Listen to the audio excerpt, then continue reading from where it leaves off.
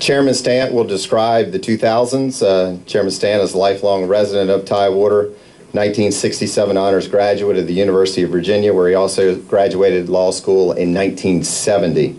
Founding principal of Clark & Stant, which merged with Williams Mullen Law Firm in 1999. Mr. Stant retired from the firm in the private practice of law in 2012, allegedly. He probably still gives a good 20 to 30 hours a week in that capacity. He was appointed to the Chesapeake Bay Bridge Tunnel Commission as its Virginia Beach representative in May of 2012 and was elected chairman of the commission in January 2014. Mr. Stant currently serves as director of the Virginia Military Aviation Museum as well. Join me in welcoming Chairman Fred Stant.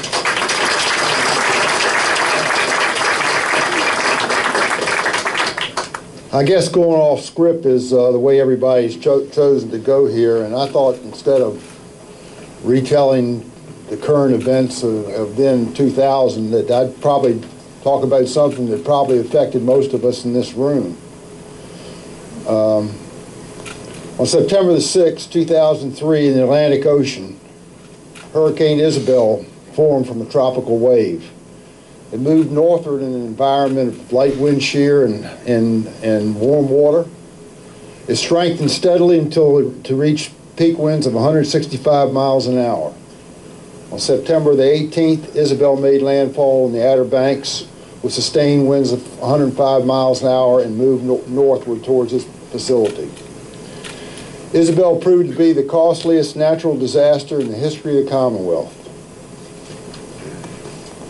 Strong winds affected 99 Virginia cities and counties, down thousands of trees, and left almost 2 million homes without power. In Virginia, Isabel caused almost $2 billion in damages and 36 deaths, direct and indirect.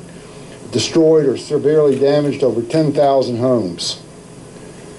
At this bridge tunnel, Isabel produced a 7.5-foot storm surge, flooding much of the seaside of Northampton County. The same storm surge surpassed the floodgates at the Midtown Tunnel in Portsmouth, and 44 million gallons of water flooded into the tunnel and ended up closing it for a week. 7 miles north of the North Toll Plaza, at a seaside hunting lodge that was built over 100 years ago that is owned by me and my friend Tom Stokes, Isabel left a watermark 4 feet on our chimney and an inch of mud on the floor. The inch of mud was gotten out of the home by Barry Knight, who's not much of a flounder fisherman, but he does know how to operate a power washer. Power washers were used to sluice the mud out of the house, out the doors, and into the crawl space. In that same house, the evidence of the 1933 storm here left about a 6-foot watermark in the building. But Isabel only caused a moderate amount of damage to this bridge tunnel. Islands 2 and 4 experienced the most damage, consisting of washout and debris that had washed over the sides into the tunnel. If you look out the window, you can see those huge boulders that weigh between 8 and 12 tons, and they're about roughly 8 by 8 by 8. Many of those same stones were moved by wind, by 20-foot waves pushed up by the storm surge. So those boulders move.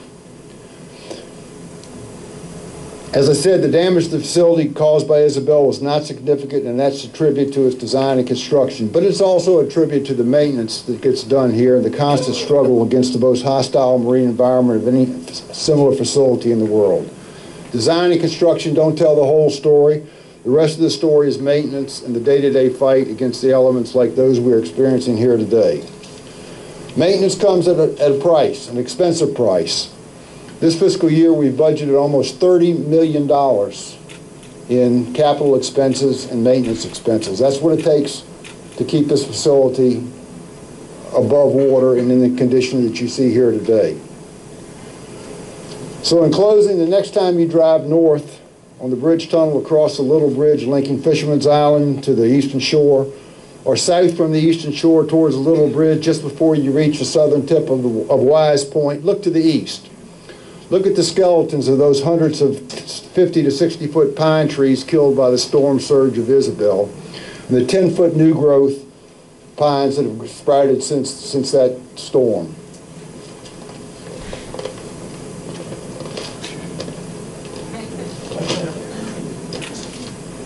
Remember that the bridge tunnel survived all the power of Isabel, and think of the lasting legacy of the Chesapeake Bay Bridge Tunnel, and marvel at what the December 2000 edition of the Structural Engineer recognized as one of the 7 structural wonders of the 20th century. Thank you.